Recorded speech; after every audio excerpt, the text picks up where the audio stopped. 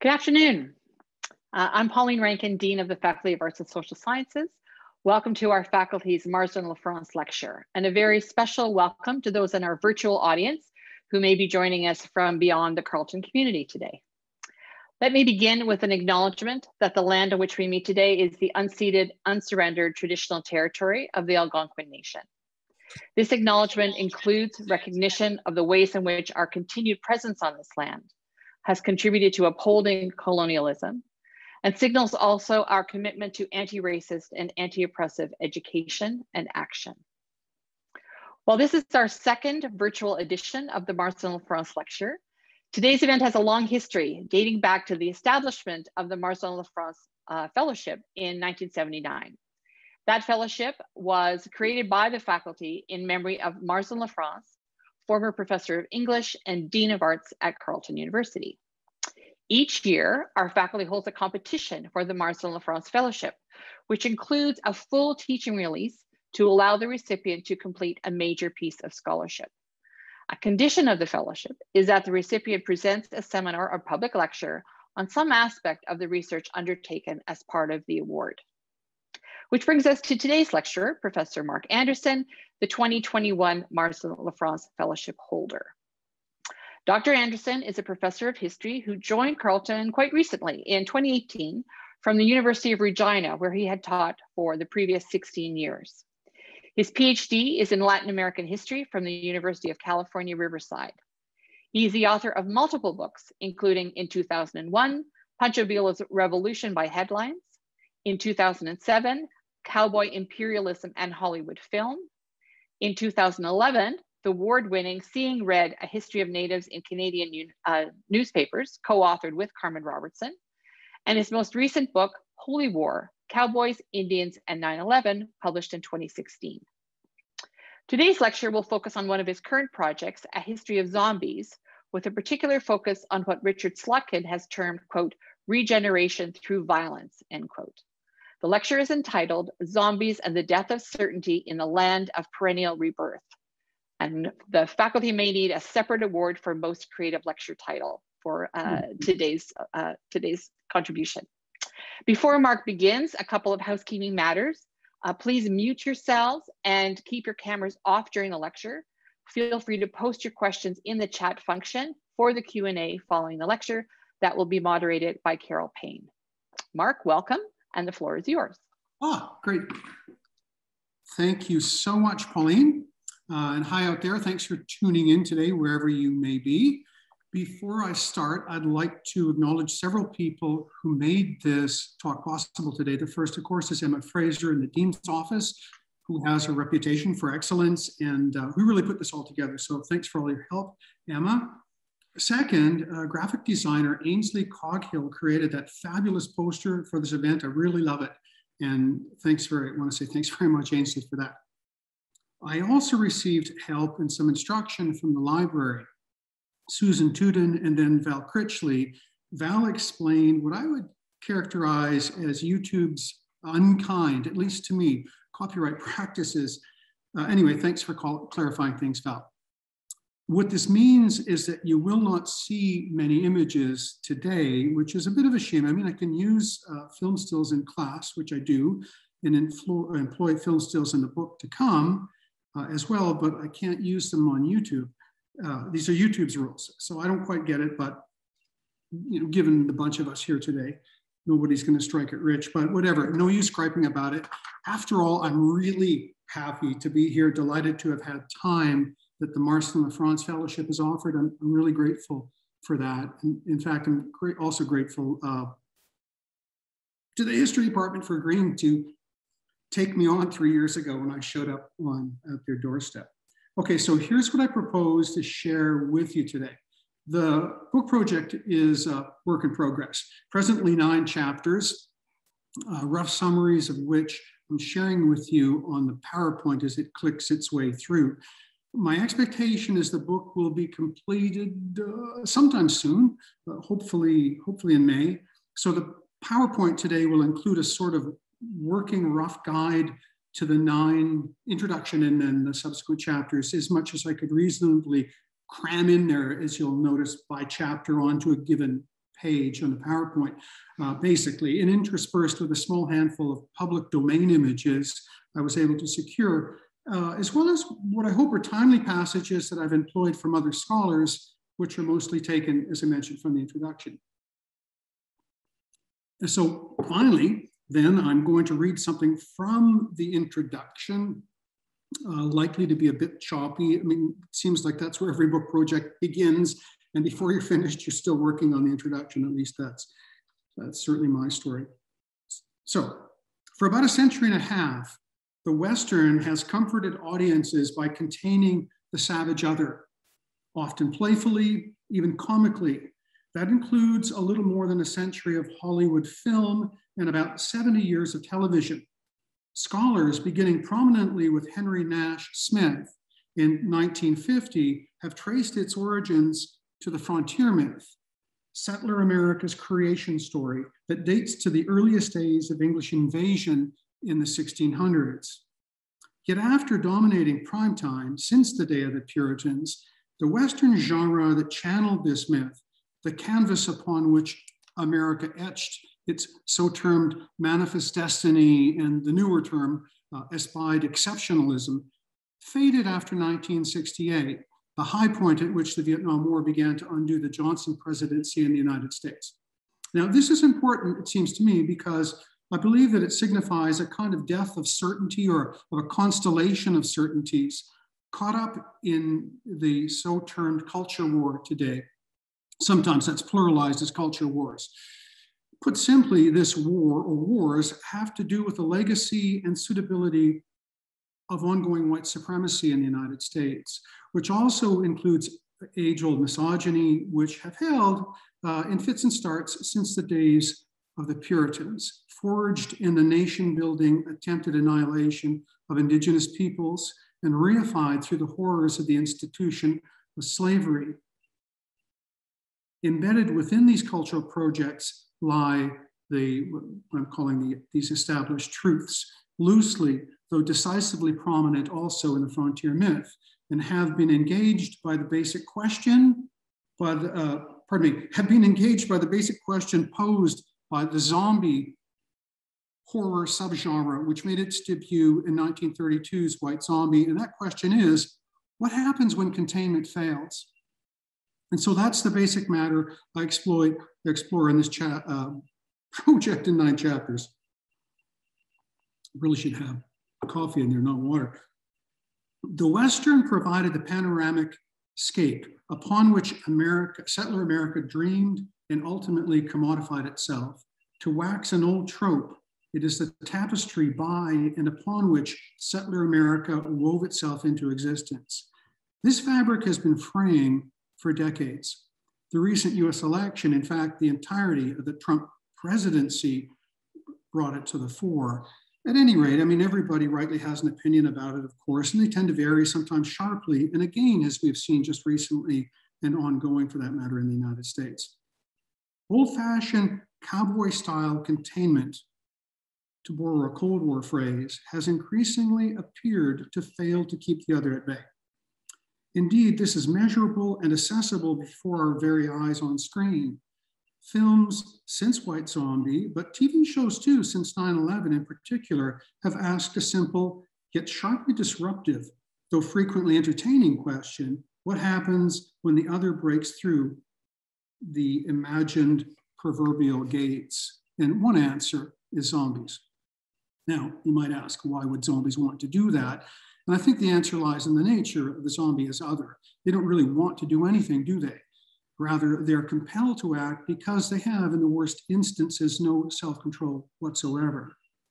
The Western triumphantly contained this mythically wrought creature, this other, a grab bag of stereotyped attributes that stood in simple binary opposition to the ways in which white settler America imagined itself. Where settler culture understood itself as male and strong, for example, the other was necessarily conceived of as feminine and weak. Where the settler American was honest, the other was dishonest. Where the American exemplifies a hard work ethic, the other is lazy. Where the American is ruled by rationality, the other is driven by id-like impulses that surface in a spied love of wanton savagery, sexual licentiousness, capricious violence, and so on. I mean, I could go on, but I'm sure you know these attributes as well as I do. You'll note too that these are also the basic characteristics of the zombie. Slow, that is, slow of thinking and locomotion, lacking judgment, driven not by the mind, but by unfathomable and uncontrollable bodily demands, cannibalistic, and so on.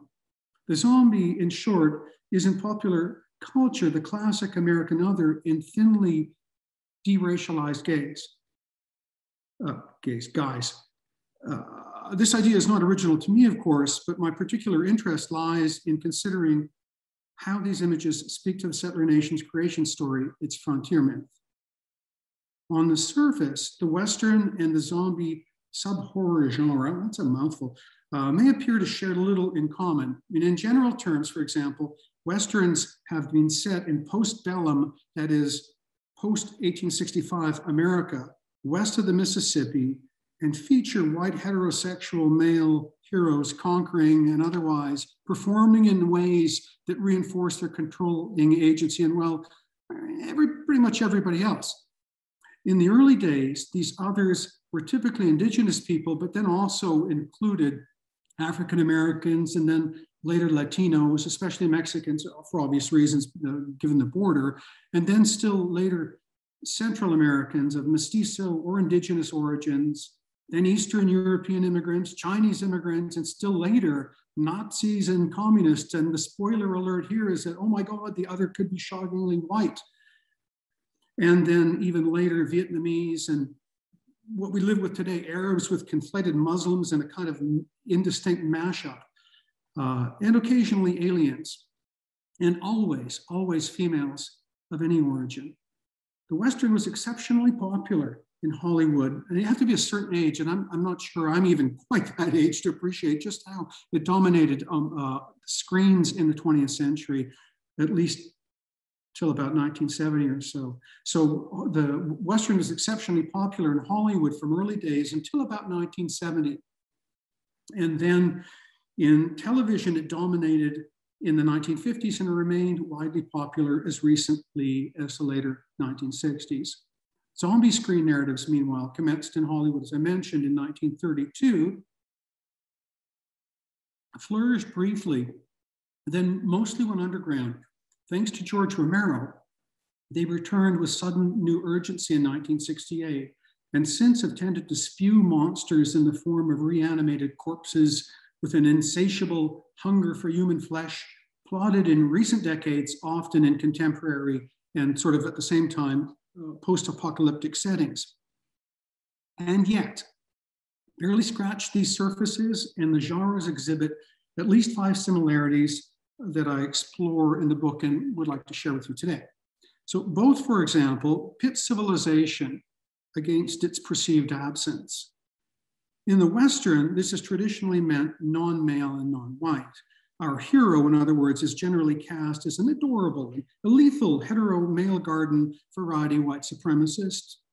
These Western avatars owe their existence and cultural allure to the frontier myth, which argues that the experience of frontier living on the ever-shifting wild and Western borderlands, that line or region separating imagined civilization from savagery, strips the man of his sissified European culture and rebirths him well as, say, think early, well, not early, but perennial John Wayne or Gary Cooper or the early, in particular, early Clint Eastwood. In Westerns, such men are in command, and they come from somewhere specific, an American Western-y dreamscape understood to be blessed by God. This idea is crucial, foundational for the myth. So before moving to the second point, let me just say a few more words about the frontier myth. All nations have creation stories. America's frontier narrative blends the historical settling of the land by white invaders with a Protestant-tinged interpretation of what that process meant and continues to mean. It's important to remember, having said this, that myth is never fixed precisely nor met without contestation. Ironically, this affords it flexibility well, maybe not ironically, but at any rate, it affords it flexibility, malleability, and durability. At its core, the American tale centers on white male heterosexual immigrants of European origin moving to the liminal Western wilds, borderland, understood as the, quote, meeting point between savagery and civilization, according to Frederick Jackson Turner, the prominent 19th century influencer and author of the most commonly cited articulation of the myth. I want to stress this up front. I'm going to talk about Turner a bit, but I want to stress up front, Turner neither invented the myth nor does he own it, but he wrote it down, and well, at the very least, you know how historians and other academics love written records. Historian Frederick Pike noted that the gist of Turner's essay, quote, could have been written virtually any time between the 1620s and the 1880s. Turner put pen to paper in 1893. Now, once at the frontier, a term that serves both as a noun and verb in this most famous and enduring of American historical essays. Once on the frontier, says Turner, and countless novelists, I mean, again, he doesn't own it, but so countless novelists, script writers, filmmakers, the folks at Philip Morris that created the Marlboro cigarette advertising campaign, and others. Anyway, which was habitually set somewhere in the West, a line or zone that shifted ever more toward the Pacific Ocean. This man faced either certain death or the more desirable outcome, systematic stripping of all his cultural baggage. Now, this might strike you as ludicrous, because in a sense it is ludicrous. I'll get to that. But perhaps it seems commonsensical too. But at the very least, it's a kind of wish fulfillment. Turner said that the frontier was, quote, at first too much for the man. So the two options that presented themselves, one is noted, is that he died, or two, as the fates would allow, in order to survive, he was stripped of his cultural baggage and reborn as an American first man, a kind of Adam, or reborn as a Jesus. Think Shane or Dances with Wolves. So you might object to the apparent sleight of hand. For example, how is this being someone new if fashioned by hand-me-down culture? Never mind that. Myths are stories constructed upon and glued together by emotion rather than reason, though it may be said, they may be said to express emotional reasoning. At any rate, what was innovative and in a sense newfangled was the setting and the application of old ideas to neoteric lands, as well as a firm rejection of the past. According to the myth, such stripping down would fully rinse the man of the desultory flavors and affects of Europeanness. In fact, it turned on its head the commonplace notion that life in the colonies weakened the colonist, rendered such a man morally and even physically flaccid. The frontier myth boldly turns this idea on its head. Scraping away so much European cultural junk instead was a good thing, a necessary thing. It was necessary both to survival and chalk one up for the persistence of Christian ethics, moral improvement. But it gets better, because now something truly magical occurs, and that is rebirth. Rebirth ensues, according to Turner's famous essay, quote, from east to west, we find a record of social evolution. Further, he wrote, the frontier is the line of most rapid and effective Americanization.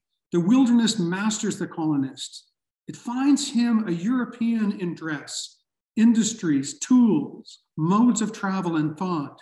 It takes him from the railroad car and puts him in the birch canoe.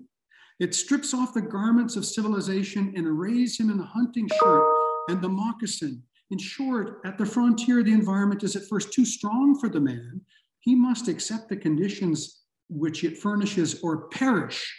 The fact is, Turner writes, that here is a new product that is American. End of that long quote. So this proffers a brilliant and heartfelt repackaging of a notion scholars have dated to the Puritans. An alternatively plain, yet metaphorically heavy prose, I think that no graduate student could get away with today. Turner champions America, from James Fenimore Cooper's leather stocking tales to, I'm going to talk a bit more about presidents later on, to Andrew Jackson, the latter of whom lauded the West as, quote, mercifully free from the influence of European ideas and institutions, end quote.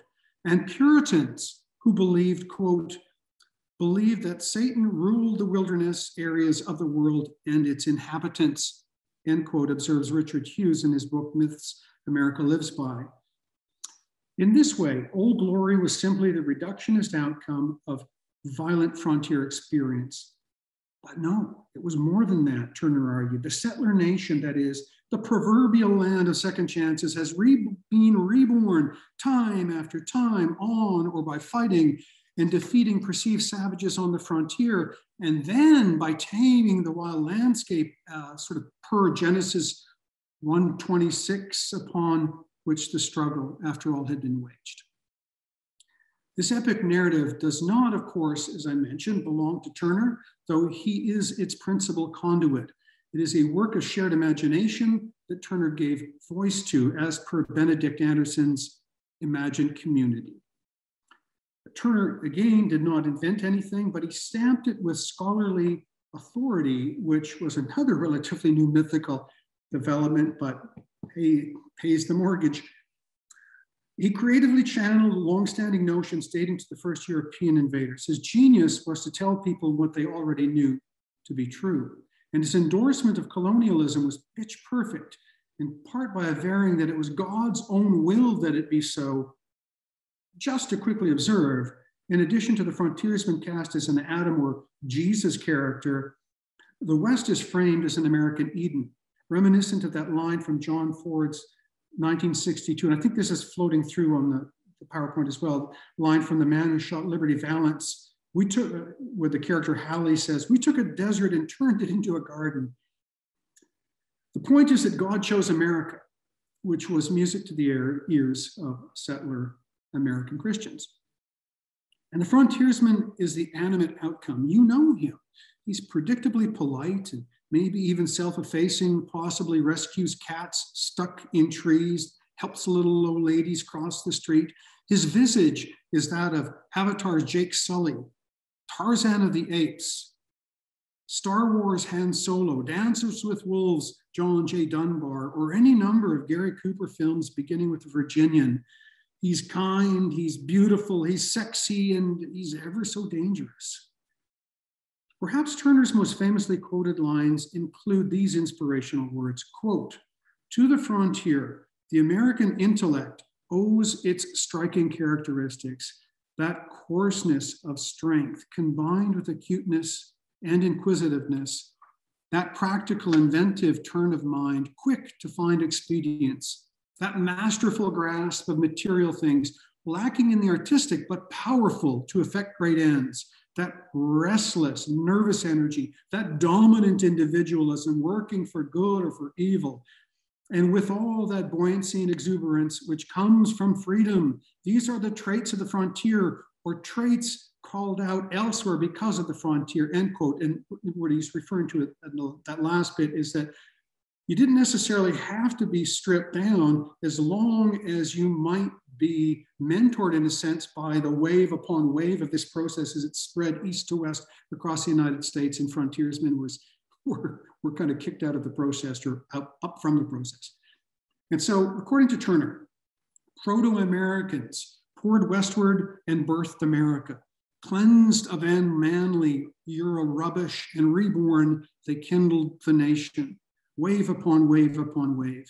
Now here stood the mythical frontiersman from whom we might derive model cowboys, soldiers, every action hero you've ever seen in a Hollywood film, even presidents. Indigenous people did not count, or they would have already been reborn in this manner, since Turner claims the process is universal. African Americans did not count.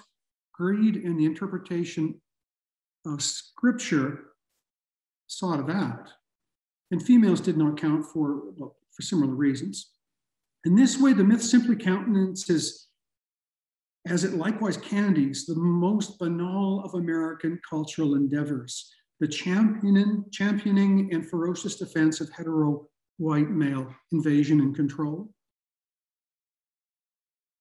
So here's where the myth gets messy, if it doesn't strike you as messy enough already. While clearly settler America was effectively fashioned by white settlement, it's important to note that the frontier myth is empirically mistaken on every major point. I raise this not to play gotcha with Turner, but instead to underscore the deep emotional resonance that creation myths give rise to. As much as I endeavor in this project to understand the myth in historical context, as I've done in 2 other books, I also stand in awe of its durability. And so I guess at some level, I can't quite believe it. So I'm taking a third and hopefully final run at it. Okay, now a quick word or 2 about Turner's inaccuracies. They substitute for empirical reality in popular culture, and certainly they do in Hollywood film. Whereas in reality, and according to any of the leading introductory American history textbooks used in colleges and university in the United States, History 101 in the United States today, immigrants mostly moved westward together, lugging along friends and family, and importantly, dragging American culture with them. They didn't go off as individual white dudes dying or conquering the wilderness and then being reborn. That didn't happen. This reflected simple, sound judgment given the practical challenges posed by the West. So yes, even if one grants that the frontier may have from time to time been too much for the man, as Turner had it, that is why overwhelmingly he went westward as part of a group, a movement, a family, a flood ultimately that could not be held back despite the efforts, oddly enough, of the early presidents. They were surely influenced by the experienced, these folks, but they were not reborn and not fashioned as mythical frontiersmen or Hollywood cowboy types. Additionally, the West was never empty any more than the East had been empty. Indigenous people owned it and had occupied it for millennia.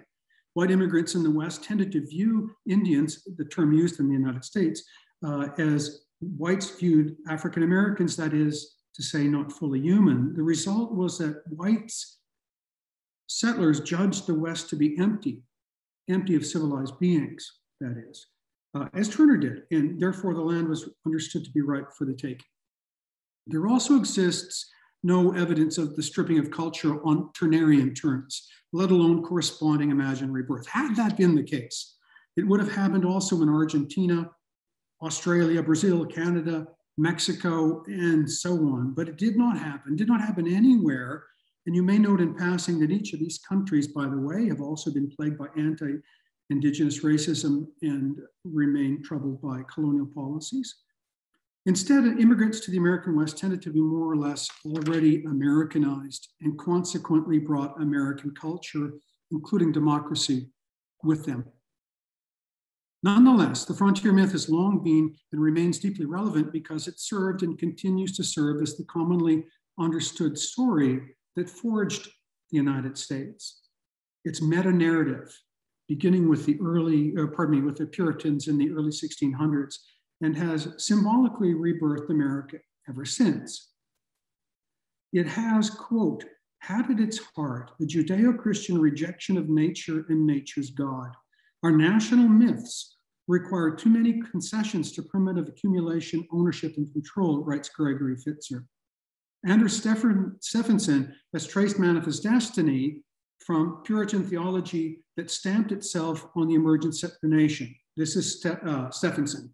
Quote, its origins lay directly in the old biblical notions, recharged through the Reformation of the predestined redemptive role of God's chosen people in the promised land, providential destiny revealed.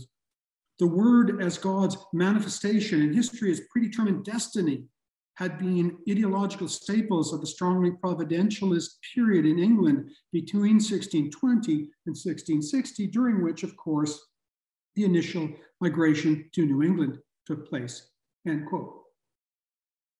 As a result, while nature, the land, quote, must be metaphorically cast as an obstacle to be overcome, a stream to be forded, a prairie to be fenced, and a native people to be annihilated.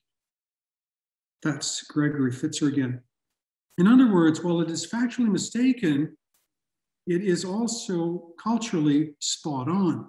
In much the same way, the religion is accurate because people believe, which is precisely the power of myth and its nation-building quality. One can then see why the Western has been so closely identified with the myth, because in important ways they overlap. Okay, to get back on track, the second of the 5 similarities, both genres tend to frame American imperialism as its own opposite.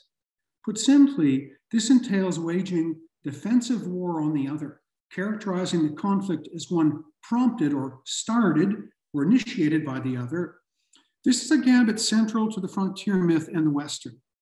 In popular culture, these are performances typically expressed in tales in which America has to fight a defensive war to gain control of territory that imagined destiny obliged it to redeem for its own uses, needs, and pleasures, as well as to please God, but possibly also because they had already pleased God, and now, with a little bit of mopping up, his chosen ones will take it for themselves and they'll take it from there, in effect.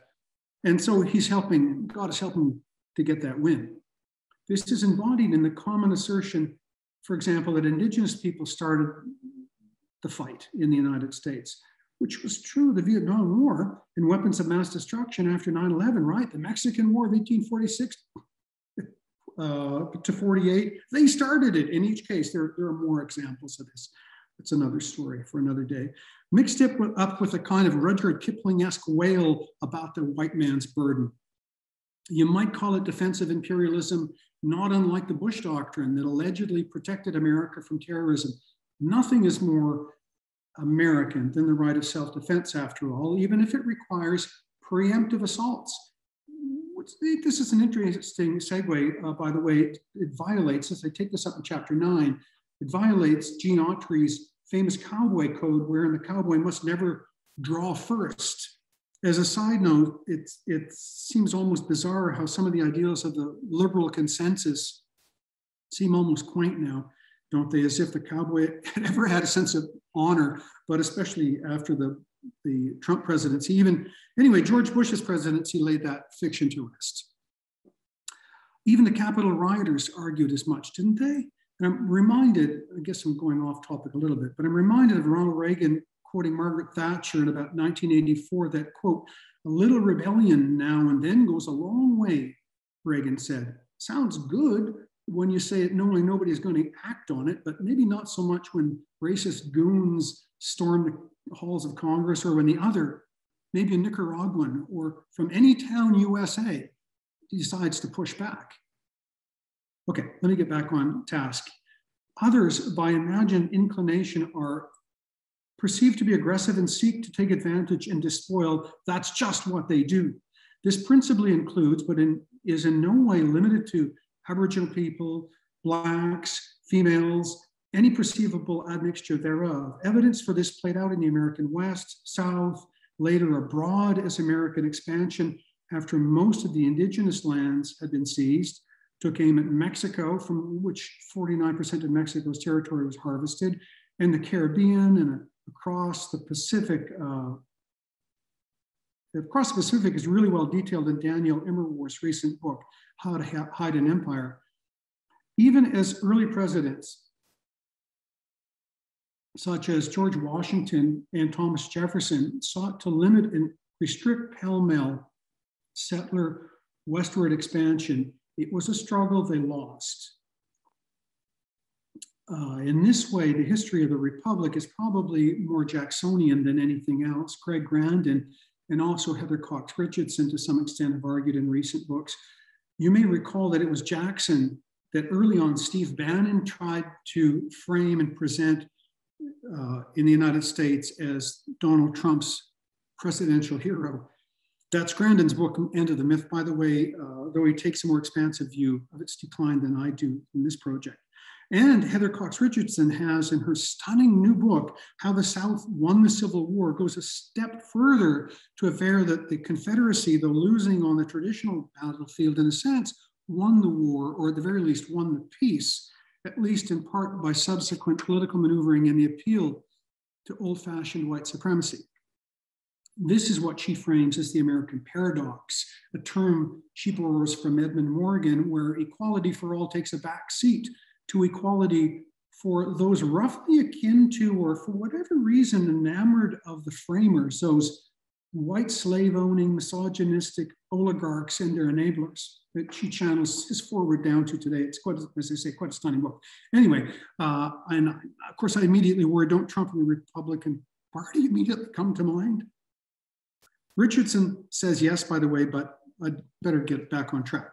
But first, at the very least, and by way of example, we might also consider the racist and imperialist presidencies that sought to cast their main man as a kind of cowboy, including Indian Killer, Long Knife, Andrew Jackson, Indian Killing, Old Rough and Ready, Zachary Taylor.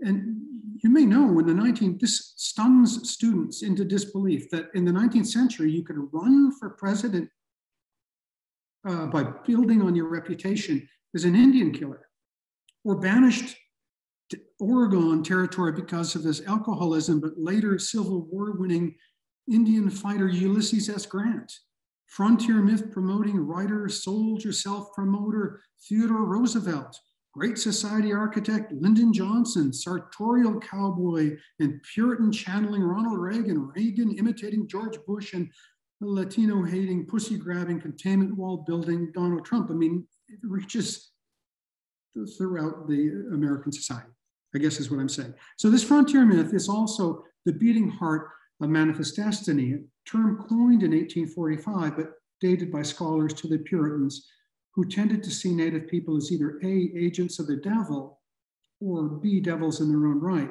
The preferred term today is American exceptionalism. I think I've been over some of this territory already now. Manifest Destiny held that America had a divinely inspired right to expand so as to promote and spread Protestantism, American-style democracy, and capitalism. If it sounds like the frontier myth, that's because it is. As observed by one of the giant figures in mid-20th century American historiography, William Appleman Williams. As an aside, just by the way, when I was started out in graduate school, stories still circulated among the older professors in the history departments about my age now, who had witnessed Williams being shouted down at conferences when he dared to bring up the idea that the United States was an empire. Anyway, my point here is that I want to stress the centrality of a culture of white hegemony as having been key to the American experience. These are significant points and of crucial import when reading Westerns and zombie screen narratives. Third, the genres by turn champion and celebrate, explore, and exploit the magic of rebirth so reliably that it is often simply assumed. This attribute, again, is the canvas upon which America expresses itself in a process Richard Slotkin several decades ago cleverly and thoughtfully termed, as Pauline mentioned, quote, regeneration through violence, end quote. The idea runs something like this, that violence directed at the other may continue to be regenerative long after, in a sense, the old-fashioned style of engaging in war was over. They can continue to be regenerative because, a novel or a film may recapitulate the founding traumatic violence directed at Indigenous people and African Americans. One example, American GIs, like these are kids, 19, 20 years old, young men themselves in Vietnam, imagine themselves as cowboys fighting Indians spontaneously. And at that point, Turner's essay had been written 7 years before. The wild frontier had long since been closed and settled, and yet it's alive enough in popular culture to have these young men thinking that the enemy held by the Viet Cong or the North Vietnamese was Indian country. The territory, so this is an idea, by the way, if you're interested, is taken up to great effect by Stanley Kubrick in his film Full Metal Jacket. Regeneration, rebirth, revivification. Take your pick of metaphor. Featuring as protagonist an American Adam or Jesus, again with the Christian baggage, outfitted appropriately for, say, Idaho, Texas, Haiti, or perhaps Nicaragua. Avatar's Pandora, or perhaps space more generally, as in The Final Frontier, is in Star Trek, the original TV series that was conceived literally as the, quote, wagon train to the stars. By myth, I mean the stories the members of a nation ritually and compulsively tell and retell themselves about themselves that impart meaning to their shared existence. Myth offers the narrative shell and an adhesive that gums the American settler nation together. As you're all, of course, well aware, and as I've mentioned, Benedict Anderson famously made this case decades ago that the nation is, after all, quote, an imagined community, end quote. In this way, members of a nation are all culpable for the promulgation of the stories they share about what they believe to be true and not true, including, quote, scholarship, religion, science, politics, mass media, the workplace, theology, recreation, writes Beverly Stolce. In short, myth provides the stories as well as the language that render a nation intelligible to itself.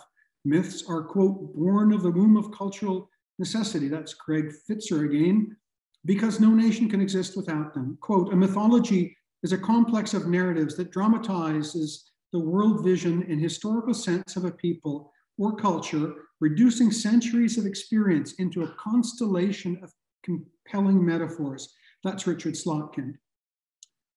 Quote, a people cannot coherently function without myth, sums it all up, John Hellman. Oh, and just a word about common sense. Myths are naturalized so as to be indistinct from, or better yet, so as to express common sense. Yet obviously not everybody believes myths in the same way any more than Christians all believe in the same thing or believe it in precisely the same way. Further, a nation, despite the lazy use of the term in the media and by politicians, is not the same as a country.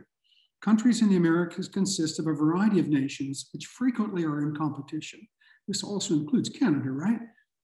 Invariably, however, one nation dominates.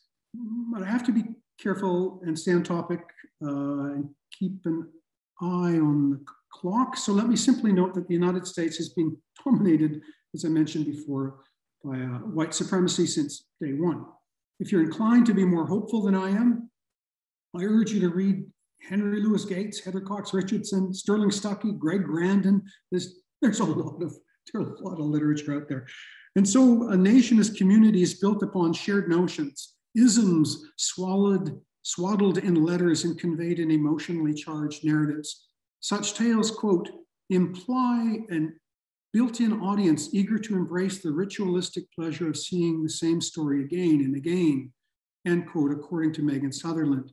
For example, as with a captivity narrative, which is taken up in the second chapter, when I write about White Zombie, it comes up again in chapter 6, the Rambo, that explores some of the early Rambo film franchise. The captivity narrative constantly rehashes itself, so too with the zombie film. Quote, the remake works in zombie cinema as an element of style and a variable meaning that accrues that meaning precisely with repetition, end quote. That's Megan Sutherland again. That's genre at work after all. Fourth point, operationally, and by this I mean not simply the way of, by way of practice and policy and the legal network that supports them, such as Indian reservations or slave plantations as examples, but more broadly as well in cultural terms, accessible to us in expressions of popular culture. The genres fixate always and everywhere on containment of the other. Like Trump's wall, the mythical wild frontier serves as a demarcation line or ever-shifting buffer zone to keep the others out, at bay, subdued, conquered, or contained until such time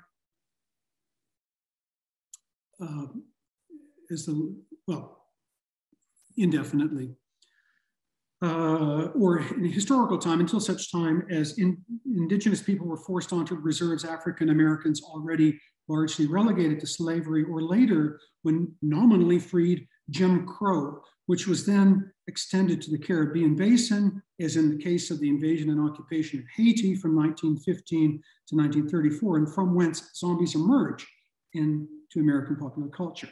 Without containment in its partner, annihilation, there would be no United States. For more on this, I would refer you to Gary Clayton Anderson's 2014 study, Ethnic Cleansing, the Crime That Should Haunt America. Meanwhile, Zombie screen tales both build on and undermine such traditions by asking first, what happens if or when the other can no longer be contained? What then? In this way, and as a result, zombie screen narratives, in particular after George Romero's seminal 1968 Night of the Living Dead, throw US imperialism back against itself and reconstitute birth as a nightmare. In other words, horror.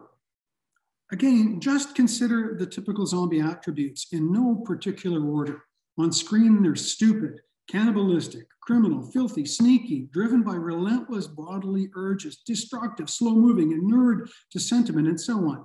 You'll notice, as I mentioned before, these are all the characteristics routinely, habitually, not just historically, accorded the racialized American other, most typically represented on screen by stereotyped indigenous people, and especially if talking about Westerns, African Americans, Latinos, females, Jews, Asians, even the wrong sorts of Europeans. And now I'm thinking in particular of Bela Lugosi in 1932's White Zombie. By the way, this is widely available to you at Carleton. You can watch it at the Criterion, the better version, or just click on it in YouTube. Bela Lugosi in 1932's White Zombie, whose eyes you may have noticed in a terrific poster promoting this talk today. Those eyes belong to a Hungarian-American actor, Bela Lugosi, who, by the way, inspired the Count on Sesame Street. You remember if you have kids or had kids? The Count, no less, because he played the original Hollywood Dracula just a few months before White Zombie was released, and thereby became an overnight star. He also shows up, just by the way, in Plan 9 from Outer Space. Some of you may also know this film, voted the worst film ever made, which made it enormously popular as soon as that happened. It came out in 1959. It's Lugosi's last film role, and in it, he plays a man risen from the dead, but it's on a shoestring budget, took forever to make, and he died during the filming, so he was replaced. They couldn't afford to reshoot, but for some reason, he was wearing a cape, and after the point at which he died, the character who replaced him just walks around like this with a cape in front of his face, so you can't tell it's not really Bela Lugosi anymore.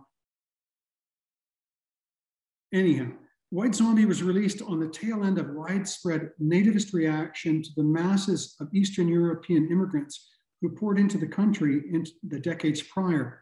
Now, the obvious difference here is that a generation later, Hungarian Americans could merge into melting pot America, whereas, of course, non-white hetero male others could not. And certainly in the case of Native Americans, I mean, why should they? They were there first. Meanwhile, you also have the black hatted white cads. Typically, you see this on the film poster for the Virginian versus the character Trampas, typically representing corrupt government or the unreborn. These are also themes taken up in many films, I think Dirty Harry films or in Turner's essay as well, who feature prominently as antagonists to the Western heroes cut from that mythical frontier cloth. These may include dirty sheriffs or unscrupulous lawmakers, corrupt or greedy politicians. Think Clint Eastwood's Dirty Harry roles. In this way, the zombie genre appears to roughly to be something like the Western turned inside out, flipped, turned against itself, the Western's own cheeky, scary mirror. Zombie stories take perennial rebirth, the mythical promise of mom and apple pie Americana, and suffocate it. Then they resurrect it and throw it back in your face, something like that. Fifth and finally, trauma too has been central to these genres, in particular in the sense that threats or perceived threats to the settler culture's dominance must be addressed vigorously on screen as in real life. At the very least, they have to be met, ideally, and not infrequently vanquished or violently subdued. For example, the former case was mostly the path chosen to engage indigenous people because it was their land that was coveted. Whereas in the latter case, since Black labor was desired, a variety of state terror, to borrow Noam Chomsky's phrase, became the norm. I mean, this was quotidian America for centuries, the effects of which, of course, reverberate down to this day. This is how nations were built across the Americas, after all, from Canada to Argentina and everywhere in between. America's frontier creation myth both expressed and expresses, demanded and demands it, and the Western has cheerfully obliged. Put another way, the nation was born in a trauma of war, and here I'm not referring to the War of Independence, I mean the settler nation, not the country. That is, America was born in war and raised in the trauma of ongoing war against Indigenous people and African Americans, and it has never been able to expunge such traumas premature from the national psyche as ongoing and seemingly never-ending military engagements illustrate, according to a variety of scholars, from psychohistorians to Greg Grandin, even Richard Slotkin, or say Patricia Limerick. Considered collectively, the real-world response to these five commonalities today has a handle, as I mentioned, and that's culture war. That's what I mean by the death of certainty, a phrase I am unabashedly poaching from an undergraduate class, my undergraduate days, a long time ago. Across a political divide, the right and left spar over issues that include and scramble guns, God, abortion, gay rights, race, taxation, gender, the nature and role of government, with the exception of gay rights, where conservative hostility has softened somewhat in a generation, according to opinion polls. The divide now seems more pronounced than ever, at least within living memory. Add to that the seemingly everlasting warfare, most recently precipitated by 9/11, but it's always something, isn't it? Plus, there's a relative diminution of the United States in the world stage in the face of another durable myth, termed in foreign policy by Mika Zenko, the myth of the indispensable nation. Finally, the United States, according to the Census Bureau, will be minority white by 2045. These have all been identified as key stressors and threats to perceived white supremacy. So to sum up, horror throws a nation's deepest fears against itself. In this way, zombie screen narratives on the whole explore and assault basic truths that America has held to be dear and universal and even foundational about the nature and the role of the other in the American order of things.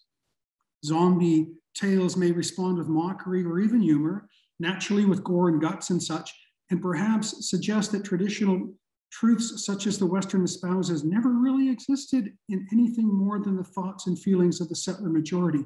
Take, for example, George Romero's Night of the Living Dead versus John Wayne's The Green Beret. That's a subject, I think, about chapter 5. Mythically, that is to say, not so much in reality. And most assuredly that has been the case, and most especially with respect to alleged racial and gender differences. Please note, LGBTQ was not part of that frontier American dream, though obviously untold numbers of individuals would have certainly lived and suffered through it. So in this way, where the Western cooed over and comforted and reassured the nation, that is, the hegemonic nation dominated by imaginary frontiersmen, dishing out established certainties like so many totalizing bonbons. While zombie tales, if we grant that popular culture and mass media in fact throw a society's fears back against itself, as scholars argue, well, maybe then there's reason to hope that zombies may pave the path to a more progressive and inclusive future. Thank you very much.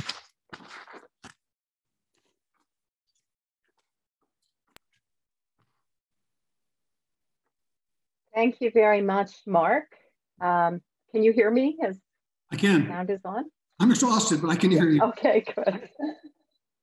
Okay, good. Well, thank you so much, Mark. You've given us so very much to think about in a rich talk that focuses on the frontier myth in the US nation and how that myth took form very much in the Western and the zombie film. Two genres of filmmaking we don't see come together, but you've really compellingly shown us the commonalities between these two, and also shown us how they manifest the frontier myth's central xenophobia, racism, and misogyny throughout these films. I'm going to take questions from the audience, but I think if you'll bear with me, I'll start things off with one question. And if you do have questions, please put them into the chat and I'll read the questions out. There are a couple of things in the chat already. It struck me listening to you, what a both energizing and probably traumatizing moment this must be to think about all of these issues, to be writing or completing this book during COVID, and especially with the events of January 6th. And so I guess I just want to start things off by asking you to contextualize how much does this particular historic moment sort of shape some aspects of the argument that you've articulated for us? Well, that's a really good question. And I really feel I got lucky a little bit not the way the world has gone, but the way events have unfolded and led to a couple of books that have been really influential and helpful to me. One of which was Greg Grandin's The End of the Myth. Now, Grandin's a pretty well-known American historian. He's one of those guys that writes these big bestsellers. We all have reason to envy, I suppose. And he argues effectively that the myth is not exclusively, but largely about expansion. In those days have just come to an end. It's kind of an indictment of capitalism in a sense too. Growth can't continue exponentially forever. And that book has been really important and influential for me. And also Heather Cox Richardson's How the South Won the Civil War. So yeah, events,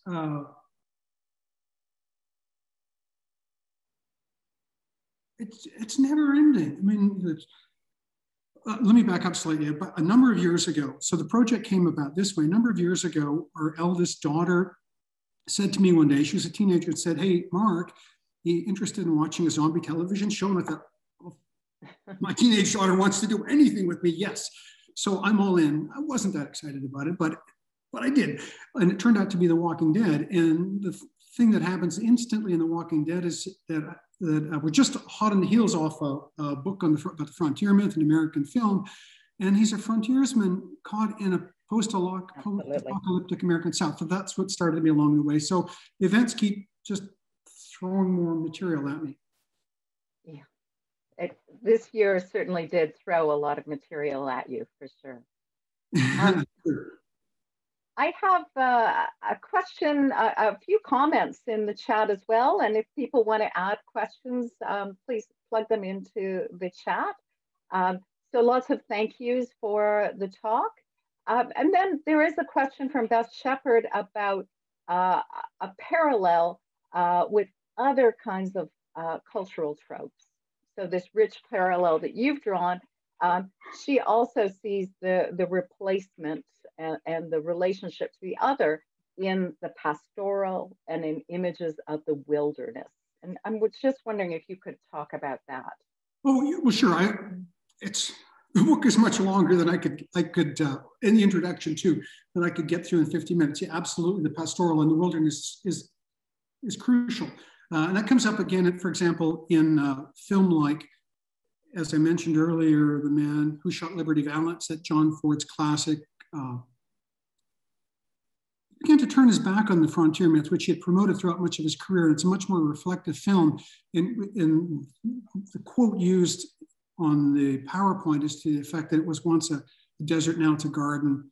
But it always becomes a garden, irrespective of what the landscape is like. We often associate the wilderness with American West with desert, but a film like Man in the Wilderness, which is taken up in about chapter 4, starring the first Dumbledore, Richard Harris, is a man who was left for dead after an encounter with a grizzly bear. He's reborn in a classic wilderness setting. I think it's set roughly in Ohio, early 1800s. I'm not sure I've answered that question correctly, but yeah, she's quite right. There are other themes that can be developed. Right, other relations to that. The other thing I was thinking about in listening to the talk is how horror genres and I'm not sure about the zombie genre particularly, but horror genres have been reclaimed in a way. And of course, the great film Get Out, which I have nightmares from these things, so I rarely see them, but I was really moved and invigorated by that. Is the zombie genre also a form that can be reclaimed, that can be used to talk back to the kind of frontier myth that these things are usually expressed around? That's an awesome question. My sense is that literate, well-taught students coming out of Carleton should be able to do that, but it takes some work, and I'm not sure it's as obvious as it should be. When I start my zombie class, the first thing I show them is a clip from Scooby-Doo Zombie Island, and they all get a kick out of it and say, what's that got to do with anything, Professor? I'd say, well, yeah, but I want you to take that Scooby-Doo zombie and come up with a list of characteristics of the zombie, and they're the same. They don't really change from venue to venue. So yeah, it's everywhere. Yeah. I've lost the thread of the question. Well, I was just wondering if films like Get Out, which a critical film, it gives us an example of how this genre is being used to attack rather than replicate. Yeah. Thank you. So this is the thing that earned George Romero the label as a cinematic genius, because after the first zombie film, White Zombie, is basically just a captivity narrative. This blonde-haired, dressed in white all the time, American virginal fiance is zombified by Bela Lugosi. And the film was a big hit in 1932. And after that, the zombie genre kind of tanked a little bit, went underground. But when Romero came along in 1968 and produced or released The Night of the Living Dead, it's a real attack on American race relations, casts an African-American male in the central role. That didn't happen in the 1960s. Now, Romero said it was just an accident, but I don't think anybody actually believes that. It takes on Vietnam. There are images of lynchings, people hanging from trees, burning bodies, clearing it, sweep and clear patrols later on in the film. So he really went at it, and yet the film is entertaining at the same time. Roger Ebert said that when he saw the film at the Saturday afternoon matinee in 1968, the audience, I don't know if you ever went to the matinee when you were a kid, but we always did. It was a raucous event. That in those days, that the horror movies usually involve somebody wearing a rubber suit, climbing out of a lagoon with a big funny rubber head on or something. But he said the film started out in the usual way. The kids are all boisterous. Within moments, it's eerily silent, and the little children sitting beside him at the theater started weeping. So everything changed with Romero. But his second film, Dawn of the Dead, that came out in 1978, dismissed by many as cheesy and just in your face, is an all-out attack on consumerism and entertaining at the same time. Should revisit him. Now, I've got a long question here from Simon Turner. Thank you, Simon, for the question. And I will probably truncate some of this, but Simon, if you want to turn on your audio, if you wish to, you can add in to this. But the beginning of the question is, could you speak to the anti-colonial, anti-slavery themes of White Zombie, particularly as the seminal zombie film? And then he goes on at length, but Simon, I might leave the rest of that to you. Simon, are you out there? Yeah, I mean, some of that was to partially get people up to speed on the plot of White Zombie, in that level of being set in Haiti, and that the zombies that Lugosi creates and controls are his slaves, essentially. And if I remember correctly, it's been several years since I've watched the film again, but that they are also white, or at least the majority of those sort of workers are white. And what's already struck me about that film is that the protagonist side of the white characters in their manor house are nervous about hearing these Black Haitians performing this sort of ritual outside, and the drumming, and they're told that this is a sort of protection ritual, but they feel really uncomfortable with it, and there is that kind of cultural clash there. But ultimately, that is not what they should be afraid of. It is the white zombie. And that it's sort of taking these principles of voodoo and how Lugosi came to his voodoo skills, we don't know. Is that its own sort of colonial appropriation, right? Right. And it just sort of struck me in terms of your argumentation, like, even though White Zombie did fall off the map, and it was Romero who really brought about the zombie renaissance, how such a seminal film, when we look at film history, is actually purporting this message, not in perfect way, and it's not the greatest movie, but at the same time, it is forwarding this message that is rather disruptive to a cultural norm and is quite anti-slavery. And that versus a sort of what you're talking about the Westerns promoting culture, like a normative American culture. Like, what is this film doing? Yeah. That's a lot. And so let me just offer a couple of things. Yeah, really good insights. And I think you nailed the film. And I think that's a general consensus on most folks who write about White Zombie. I mean, it came first, but it's in its way, despite the content, it's a really well-drawn film that speaks to the prevailing nativist feeling at the time. So this is why Bela Lugosi, with his, you all know the Count from Sesame Street, or Count Dracula from Dracula, or maybe from this film. They have that strong Eastern European accent. He's European in the wrong way. There are two kinds of Europeans in the frontier myth usually play out. Those from Northern and Western Europe, they're the good ones. And then the more Catholic or the further east you get, things tend to turn sour. So you have two kinds of Europeans in White Zombie. There's Charles Beaumont, who owns the mansion at which these fiancés, Neil and Madeline, are to be wed. And then there's this character, his name is Murder. The name is never used, but that's how he's identified in the script. Murder Legendre, that's Bela Lugosi. And these two characters work together. Beaumont approaches Lugosi and says, effectively, I need this woman. I don't know what, I can't live without her. Help me. And he knows Lugosi has these powers. And it's funny because in a way, this channels way ahead to Wade Davis's Serpent in the Rainbow of the 1970s or 1980s, and the use of a neurotoxin to send somebody into kind of a zombified state.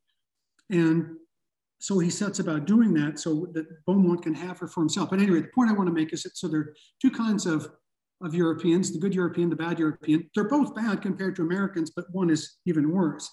A second thing that comes up in the literature on White Zombie is exactly that. And anthropologists and sociologists in particular pick up on this theme, is that, now I'm no expert on voodoo or Haitian religion, or certainly not the West African traditions from which they were ultimately mashed up in Haiti and elsewhere in the Caribbean. But the general argument runs that the zombie, in a sense, is Blacks' own worst nightmare, because in a sense, by zombifying a Black person, you can reach beyond the grave. So slavery can reach beyond the grave. So it's ultimately horrifying in that way. And then there's a famous scene where the only African Americans, except for the guy who's driving the coach at the beginning, are these guys pushing around the mill, this big stone, and one of them falls to his death, and they just keep on moving like la-di-da, no big deal, just another African falling to his death. Was there something else I wanted to mention? So yeah, I totally agree. White Zombies it's a terrific film, but it has to be watched carefully because I think for young folks, especially, maybe not inclined to be as critical as the rest of us. That's all we do, basically, isn't it?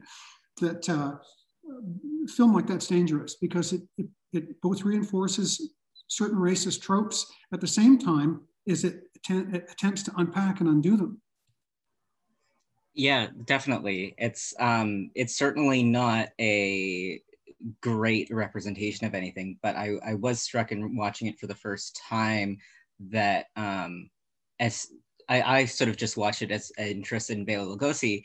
Yeah. And when I start watching it and find out it's set in Haiti, I was very concerned about what direction it was going to take in terms of racial stereotypes. And I'm not saying that it doesn't get into that, but I was surprised at where the narrative went. And then there's definitely this level of, in avoiding the sort of demonization of a Black voodoo zombie maker, they do support like the narrative supports a certain other ethnic other. Yeah. Yeah, it really, sorry. Just in Lugosi, yeah. Yeah, a really good point. And the double horror, of course, is that they're enslaving white folks, right? Not just Black people. And the captivity narrative itself is as old as the frontier myth. This idea that, I mean, it has its origins in the sort of ongoing war between Aboriginal people and American settlers in the American military. People frequently were taken in battle. And the captivity narrative emerged from that basic story, but the gist of it ran in American popular culture. And these are the days when printing was expensive, and captivity narratives, even the ones that were sort of historically accurate, were still heavily fictionalized. And the books were apparently so popular that they literally would be read until they fell apart, because cheap books didn't come along till the latter part of the 19th century. So the captivity narratives fictionalized the abduction of white females, girls or women, and ... You can connect the rest once the other gets his dirty hands on them. We have, I think, time for one more question. So Susan Burho has proposed a question here. There are a couple of questions coming up. Mm-hmm. She says, thinking of all this in the middle of a pandemic makes her curious about how more modern zombie narratives may be linked to cultural anxieties about contagion and disease, as opposed to Romero's zombies or right. 1930s era. Do you want to speak to that? Yeah, absolutely. There's a rich literature. In fact, I would say most of the literature about zombies is on precisely that topic, anxieties like consumerism. But Romero did take that up, but he's not the only one. Body image. A lot of scholars have written about what young kid, to us, or kids, are subjected to problems with, not problems, but body image issues, and how zombies, in a sense, feed on that.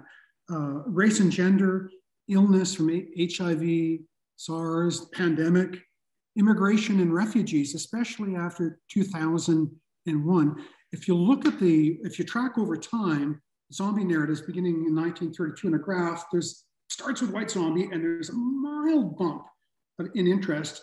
And then there's almost nothing. Few films in the 60s, B or C level movies in the 60s and 70s. But then all of a sudden 9/11 goes sky high. And fascinating. Sorry? And in fact, related to that, is it Kat W. Has interjected that she had the same notion that Susan Burho did, and notes that there's a film adaptation of the zombie Western video game, The Last of Us, just been announced. I don't know if you've heard about that, Mark. The Last of Us.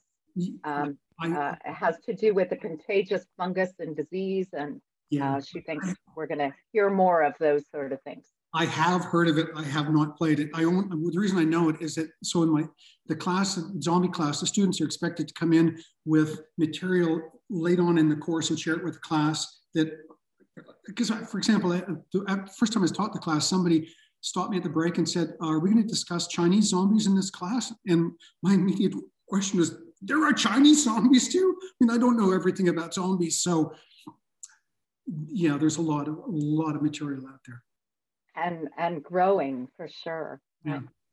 And they keep moving. The zombies themselves keep changing, speeding up, getting smart, becoming somewhat democratic, having leaders. For example, in the film that Will Smith started in 2007. So Will Smith plays, now it's really interesting because he's a black man playing what is traditionally a white frontiersman role. He looks the part, he acts the part, he's got every reason to play that part. The zombies are white, they're really fast, they're super strong, they're organized, and they're clever enough to think again, one step ahead of his character. And he plays this brilliant scientist. So yeah, it's full of changes. Sorry, Carol, I think you Yeah, no, that sounds great. I realize we've gone sort of over the time. Simon had a couple of other points to make about indie Canadian horror films. Blood Quantum is another. So there's a lot of literature out there. Drop everything. What a rich topic. Drop everything and watch that film this weekend. We just watched it at Carmen found it for us a couple of weeks ago. I don't want to give anything away. It's fantastic. It's thoroughly Canadian, but in a good way for a change. Right. Okay. Sounds good. I remember that came out and somehow I missed that one. So thank you for that. Thank you so much, Mark, for a really enjoyable, innovative experience and a romp through history and a really interesting combination of films, TV, and so forth. So thank you, and thank you for the audience for being here and for the great questions. Much appreciated, and we look forward to seeing the book. Me too. Thanks, Carol. Thanks, Pauline. Thank you, everybody. Thank you.